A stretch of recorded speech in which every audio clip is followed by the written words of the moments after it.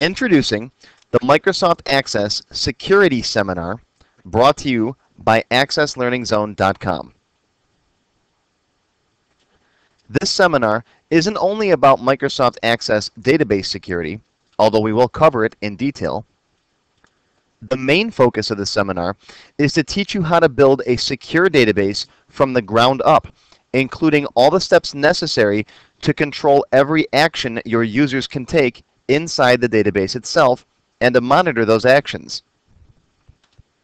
This seminar will cover user security inside your database, controlling who can log on, managing database workflow, the step-by-step procedures in your database, controlling access to database objects, which users can see which forms and fields, sending email notices from your database, creating a detailed system log to see what users are doing, and finally encrypting and securing your database.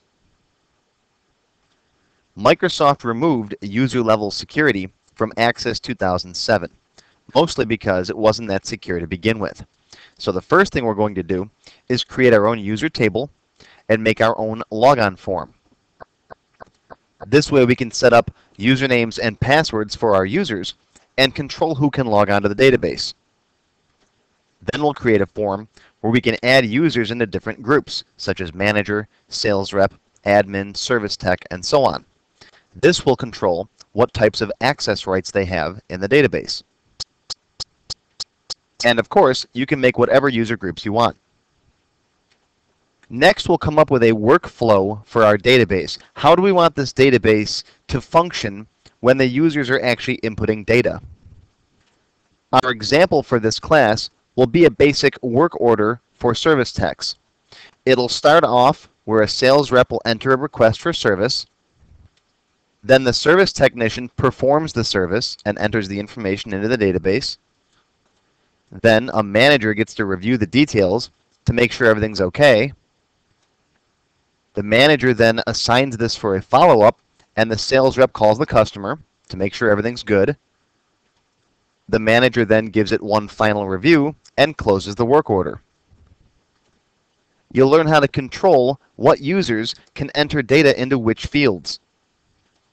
For example, here, you can see a service tech can only enter data into the service performed field and not the service requested field. That's the job of the sales rep. You'll be able to manage each step of the process. For example, when the service tech is done entering his information, he clicks on the service call completed button, which moves it along to the next step. You'll learn how to lock and unlock forms and fields to control who can enter data where. You'll learn how to send email notices at each step in the process to notify, for example, the sales rep that he has a follow-up to make. That's handy, especially if you don't have employees who use the database every day. You'll learn how to log everything. In addition to logging each step of the process, when a work order was opened, serviced, reviewed, and so on, and by which user, we'll also create a secret system log where you can track everything a user does, what time they logged in, what fields they changed, what records they edited. This is great for tracking workers and making sure they're doing their jobs, and also keeping track of who changed what data in the database. We'll focus on internal database security, things that happen inside the database while your users are working in it. For example, who can edit customers? Do you want sales reps to be able to change each other's customers? Who can see customer data? Do you want your service techs looking at all of your customer records? Who can edit, add, and delete data? Who has permission to delete customer records, for example? What information is required? Should you force your users to have to enter certain information? Who can see which buttons and forms? What the manager might see on the main menu might be completely different from what one of the service techs sees. This, of course, is based on their permissions. Next, we'll take a look at some of Access's built-in security measures. We'll split the database into a front-end and back-end solution. Then we'll encrypt the back-end database so it requires a password to see any of your table data. We'll turn off the navigation pane and specify our own login form. And we'll learn how to disable the bypass key using some VBA code. For an extra security measure, next we'll learn how to dynamically link to our tables in our backend database and destroy those links when we're done. We'll also learn how to make an encrypted version of your front-end database that hides all of the report, form, and module design.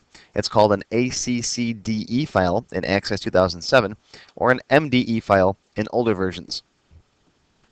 And for our Access 2003 users, we will run through the user-level security wizard to secure a database. We'll talk about users and passwords, groups and permissions, and how to manage all of the above. You can find out more about the Access Security Seminar at my website, accesslearningzone.com. YouTube viewers, visit the special website, accesslearningzone.com/YouTube, and get a huge discount when purchasing this full seminar. Again, that's accesslearningzone.com/YouTube. And don't forget to subscribe to my channel for more free videos and updates on new releases.